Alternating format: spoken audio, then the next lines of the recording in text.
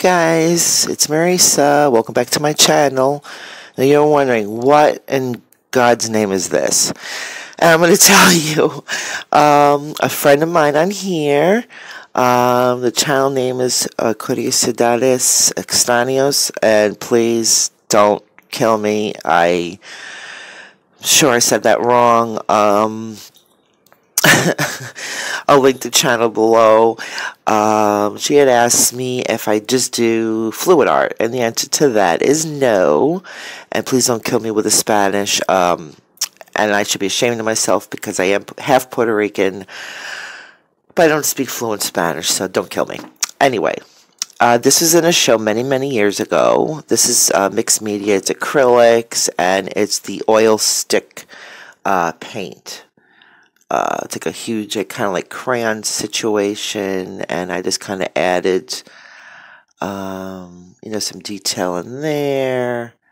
Yes, this was in a show, and this was, it was a gallery called 14th Street Painters, and I was working for this guy, like helping him with his, it's more like secretarial stuff, kind of organizing his paperwork, because that's what I used to do. I used to work in gallery and museums. Many galleries and PS1 Museum in Long Island City, back when it was just PS1 Museum and not MoMA. And I was like an office manager in a museum and galleries and stuff. That's what I did.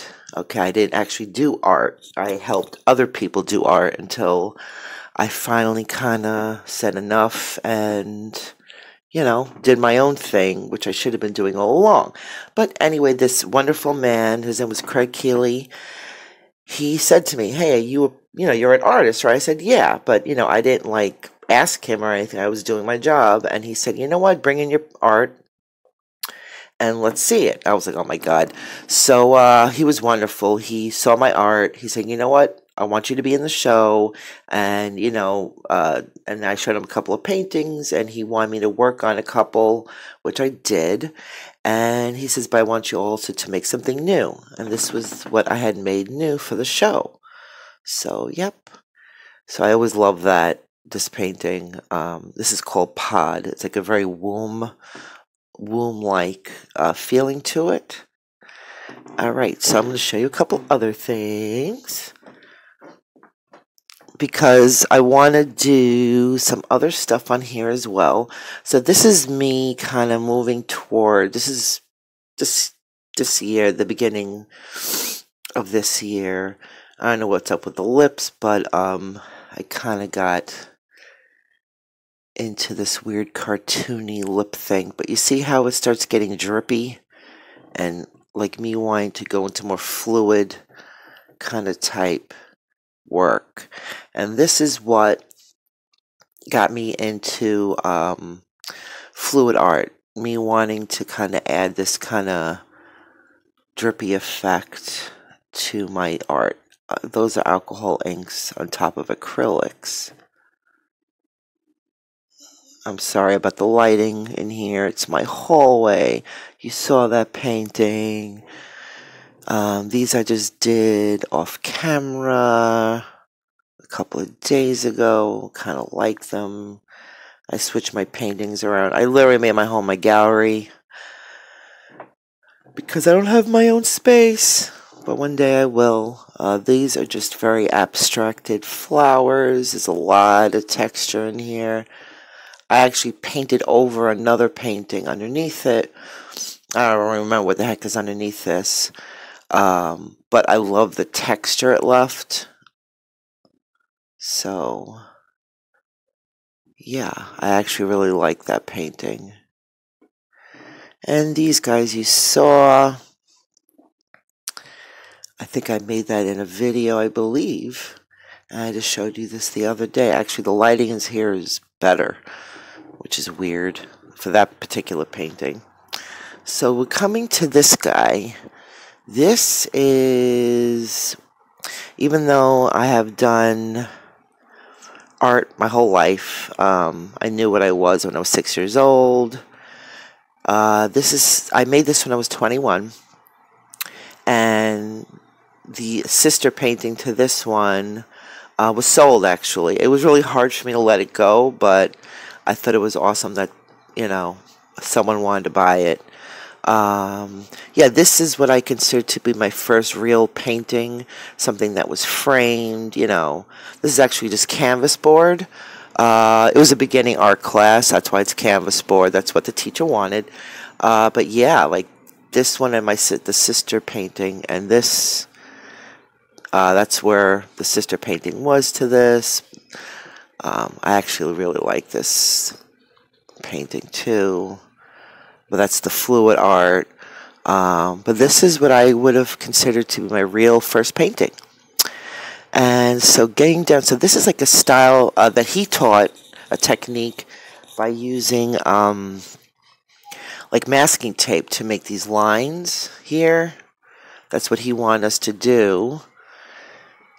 And so many years later, like over 20 years later, this is the newer painting that I think I made last year. And in the sister painting, it had this blue triangle. And it was kind of like something that stood out to me. And I kind of repeat it in this painting. My son likes this painting a lot. See, this is me really leaning towards fluid art here. And I like the layering here of the thin and the thick. These are alcohol inks. This is me experimenting with all different colors, the thinness and thickness of paint. Because when people ask me what kind of art you do, they just assume it's very realistic and blah, blah, blah. And I'm like, I'm an abstract artist. They're like, don't understand what that means, you know. So I try to, you know, explain to them, and it's kind of hard to do sometimes. So I use certain artists that maybe they're familiar with, someone, you know, yeah, that they're familiar with, like popular artists that everyone in the world knows, like their work, whether you're an artist or not. I try to explain to them that way, but you know, it's hard to explain sometimes. Anyway, so that's this painting. So yeah, so this is the beginnings of me really kind of researching fluid art. But what I do want to do is, you know, kind of paint other stuff and add fluid art to it. So that's what I may be doing on here, as well as, you know, fluid art techniques, but I would like to, you know, paint other abstract stuff and then add fluid, you know, fluid technique to it. So I just want to share that with you this morning. So over here, we're going to get back to this area here, and I'm going to explain in 2 seconds what we are doing today with all this stuff, okay? I will see you in a minute, guys. Bye. Hey, guys, I am back. I hope you enjoyed my little mini gallery tour in my own house. Yeah, I hope you enjoyed that. That's a little bit of background about my life and what I used to do. So I hope you enjoyed that. But today we are continuing with the battle of the pouring mediums.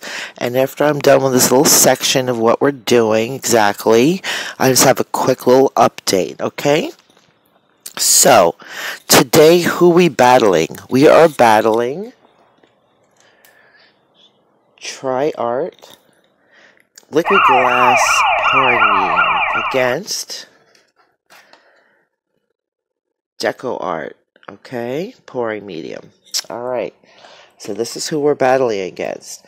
Now, last night I mixed these paints up, and I used my little cups to cover the paint up like I showed you. And this is what we're using in the paint. We are using the Delta Creative Ceramcoat in white, okay? And we're using Artist Loft, Brilliant Red. Oh, by the way, I'm doing Christmas colors, okay? So we're doing a little Christmassy color pour today. We are using the Artist Loft Old Gold. And last but not least, we are using Artist Loft Emerald Green. If it would focus, that would be awesome. Alright, so I have to say, so far, now I love Deco art and I love the Tri art. Okay, I love them both. But so far, when I was mixing them, this is the difference I saw. The Deco art, I have to say, was a little harder to mix. I had to add a lot of Deco art, so I'm going to bring this in. Okay, and you're going to see the difference in a minute with the colors. Now, the green was pretty the same. Okay, I'm going to show you, but it got a little bit lighter. The Deco art changed the color of the paint. That's my point. Now, this gold got real pale, like real pale. Okay. And so did the red. See, this is not brilliant red. It's not. The color changed dramatically. And then, of course, the white's the white. You know, if there is a difference, I mean, you wouldn't know it. But the Deco art, with these paints, I realized I had to add a lot more pouring medium. It was harder to mix together, I'll be honest with you. Okay, and I wanted to use a little bit more harder body paints. I didn't want to use the Artist Loft premix or the Arteza premix because they're already too fluid. So I wanted to really test it with these. Yeah, these colors got lighter. Okay, and it was a little harder to to mix with. I'll be honest with you. Okay, I shook my bottle up and all that. Don't really have to strain this one. This is, pretty good. I don't strain this pouring medium. It doesn't leave any clumps or anything, the Deco art. But I do like Deco art regardless of that, okay? So, on this side, we have the same colors, obviously, but we're using Tri art. Now, you see the color difference? The colors stay the same, okay? They didn't get lighter. Okay, they stayed nice and bright. The red that's the way it's supposed to look. And so did the gold, okay? All stay the same. So, we are going to do, let me get back over here, 2 6x6 canvases. Alright, these are 6x6 canvases, brand new. And we're going to do a little pour over this guy. We're going to pour directly on top of this. It's going to drip down.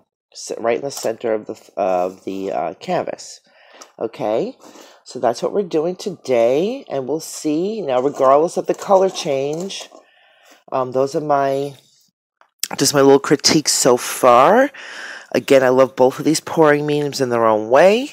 I've never had issues with them, but this is like the first time this is why I like doing this, because you actually could see the difference. The Deco art definitely changed the color of the paint. The Tri art liquid glass did not. So, there's something to consider if you want bright, bright paints. Alright, so let's get started. I've talked long enough. And ding, ding, ding, we're going to see who wins. Okay, in 3, 4, 2, 1.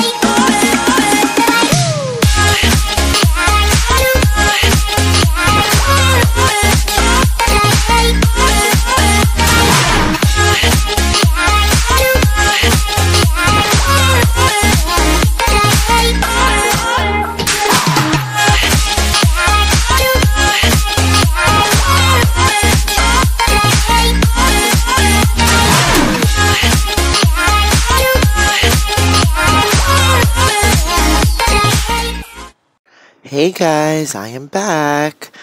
So, I don't know what to think. You know, I like them both. And, I was trying to get kind of like a flower effect. This guy definitely, the Tri-Art definitely has more of that effect. The Deco art, definitely spread out more. It was a little thinner. This definitely poured out thicker. Okay, but I like both of them. It didn't necessarily have to have a quote-unquote flower.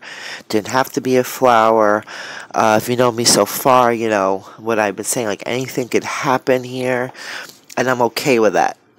I don't have a problem with and my ideas changing, in the end result. That doesn't bother me, quite frankly. But this one, with the idea I had in my head, this Tri-Art definitely kept to more what I was looking for, even though it did spread out, and I did have to, off camera, to be honest, it was many more bubbles. I had to hit the torch another 2 times because it was a lot of bubbles. This, no. The Deco art did not have, after I hit it once, what you saw, that was it. I did not have to keep on torching it. And the difference is, like I said, the colors. These are supposed to be bright. This is the true color of the paints. This is definitely more muted, which again, I don't mind, but if you want the true color, the Tri-Art keeps the true color. And it kept the shape more of what I wanted. So, as far as what I wanted and what I wanted to look like, I have to say that, Mrs. Tri-Art here, or Mr. whatever, is the winner of this particular challenge, only because the idea I had in my head of the colors I wanted. I wanted the true gold, the red, and the white in there. I think it's really pretty. And yes, it did spread out. It dripped down. I had to kind of and I had to tilt it back again. I had to tilt it up a little more. So they both shifted. Okay, the paints did move around more, granted, but this kept more of the shape that I was looking for and the colors that I was looking for. I still like this. I still like the Deco art one. I have to say I do. It doesn't have to be a flower, but I have to say, between these two, I personally like the Tri-Art. So anyway, let me know what your opinion is. Let me know what you think. Let me know which pouring medium you like more. Let me know which painting you like more. If you don't like either of them, that's all good. I could take criticism. Yeah, just let me know what you think. And I think that's all for today, guys. Thank you so much for watching today. I hope you enjoyed my little gallery, quote-unquote, tour and talking a little bit about myself. And I hope you like the Battle of the Pouring Mediums. Oh, yes, and I almost forgot the update with the chakra painting, the paintings, okay, and the project. So as you saw in another video that I did start with the crown chakra, the background, but update is I did send out the paintings, the 7 chakra paintings to artsyfartsylovers. So she should be getting them today or tomorrow. She should be getting them today. So I don't know if I should wait and to see what she does to bring them back and then do what I want to do. I think I may do that. So I'm just updating you of why I'm not continuing with that because I'm just waiting to see what she does. I want to give her time, and until I get them back, I think I'm going to lay low off of that, and then I'll come back and I'll see what she's done, because maybe I won't do anything else, and I may do, I don't know yet. I don't know yet. So I think I'm going to wait to see what beautiful thing she has created, and we could do our little collab together. Alright guys, so thank you so much for watching again. I appreciate it. And if you like this video, give me a little thumbs up, subscribe to my channel, and hit the notification bell so you never miss one of my videos. And I will see you in the next one, guys. Bye.